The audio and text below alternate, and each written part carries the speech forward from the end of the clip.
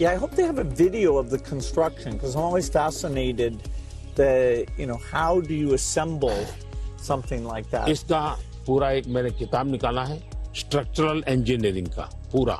Okay. फिर foundation stone से लेकर के अब तक टेक्नोलॉजिकल इंप्रूवमेंट कैसा हुआ उसका डिटेल स्टोरी है, वीडियोग्राफी भी है और बुक फॉर्म में भी है। वो मैं अपनी टीम को बताऊंगा, वो आपको मिले, क्योंकि ये सच में। और मैंने सभी इंजीनियरिंग स्टूडेंट को वहां स्पेशली ले जाता था कि वो ये स्ट्रक्चरल इंजीनियरिंग का स्टडी करेंगे, इतना बड़ा काम कैसे हो रहा है, और वो बहुत ही उनका इंटरेस्टिंग था। वो अभी मैंने गुजरात में हिंदुस्तान का सबसे बड़ा सी केबल ब्रिज का उदाहरण किया, हिंदुस्तान का सबसे बड़ा। तो मैंने इंजीनियरिंग स्टूडेंट को कहा तो वहां जाइए, उसका स्ट्रक्चरल इंजीनियरिंग का स्टडी कीजिए, क्योंकि मैं ये हमेशा इन चीजों में चाहता हूँ कि चीजें बना करके छोड़नी नहीं है, मैं उसमें इंस्टीट्यूशनलाइज करना चाहता हूँ, नई पीढ़ी को तैयार करना चाहता हूँ।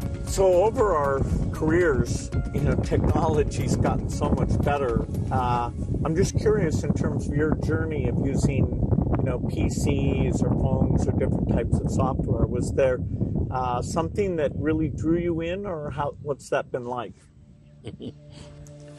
एक तो मुझे पागलपन है टेक्नोलॉजी का, खुद एक्सपर्ट नहीं हूँ, मेरी क्यूरियोसिटी रहती है, बालक की जैसे रहती वैसी रहती है। मुझे बहुत याद है, बहुत पहले मेरे पास एक गैजेट था, हाथ में रखने वाली छोटी सी डायरी थी, अच्छी थी लेकिन थोड़ा वेट था।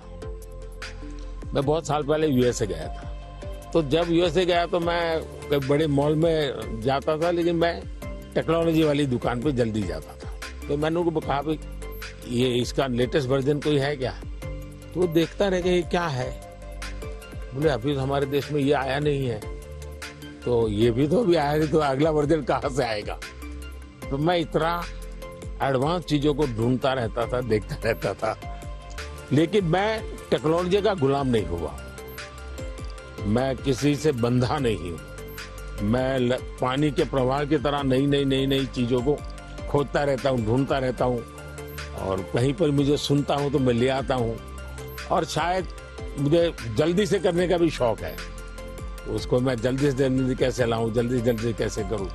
जैसे एआई दुनिया के चर्चा करने लगी तो मैं एआई के पीछे मैं क्या कर सकता हूं। दूसरा, मेरा ध्यान किसी चीज को देखता हूं, उसका मल्टीपल यूटिलिटी क्या होती है, वो मेरी सब फैकल्टी उस पर काम करना शुरू कर देती है। मैं कोई चीज देखता हूँ तुरंत नहीं ये नहीं, ऐसा करो। तो ये शायद मेरा गॉड गिफ्टेड मेरा नेचर है। जो मैं समझता हूँ हमारे जो दर्शक हैं उनको शायद कुछ ऐसी चीजें हैं सुनना बहुत अच्छा लगेगा। आपकी जिंदगी के विषय में जो सुना है कि भाई गैरेज में आपने जिंदगी की शुरुआत की और वहां से यहाँ पहुंचे, उस जन्म में सबसे संतोषजनक पल कौन सा आया होगा? I'm so lucky. I was born at a time when the chip miracle happened. I got a very good education. I have kind of an optimistic view, so dropping out of school to take risk didn't seem that dangerous to me. I have to say, though, the most exciting thing is when you see people using the technology. When you go into a classroom and you see people using it. In a certain sense, I always wanted software for my own curiosity, and that I could take courses online and all that, and to see that other people, not only does it work for them, but it's kind of empowering them. That's been very gratifying.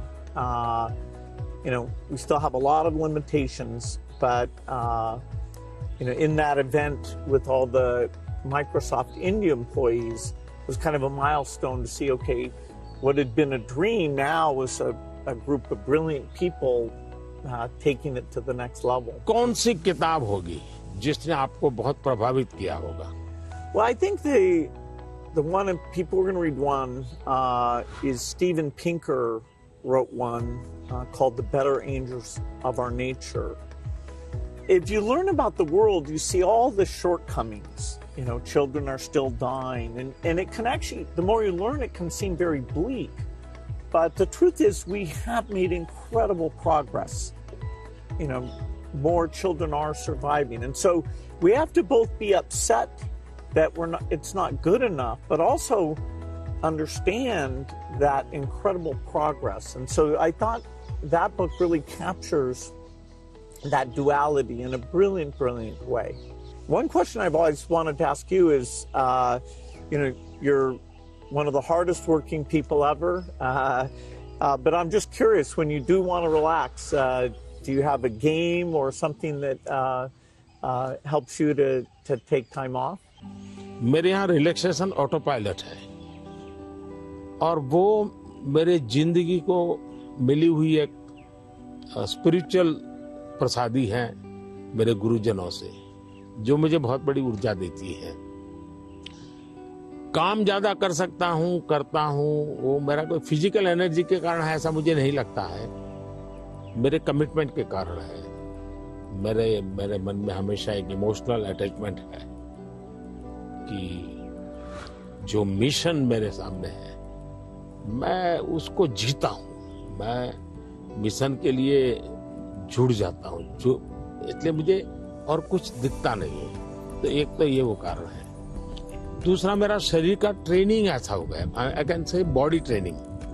जैसे मेरी बहुत कम नींद है, मैं late night तक काम कर सकता हूँ, मैं आज भी बहुत जल्दी उठ जाता हूँ और मैं हमेशा फ्रेश रहता हूँ।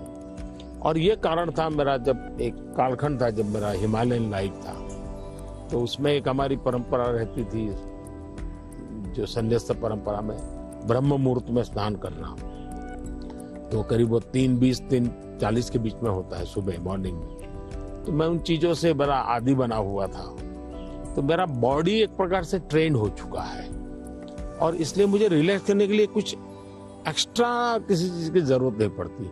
और उसके कारण एक कमी भी है कि मैं कोई एक्स्ट्रा एक्टिविटी जानता भी नहीं हूँ, क्योंकि मैं इसी में लगा रहता हूँ, अपने काम में नया नया करता रहता हूँ। तो ये एक अच्छाई भी है, कमी भी है।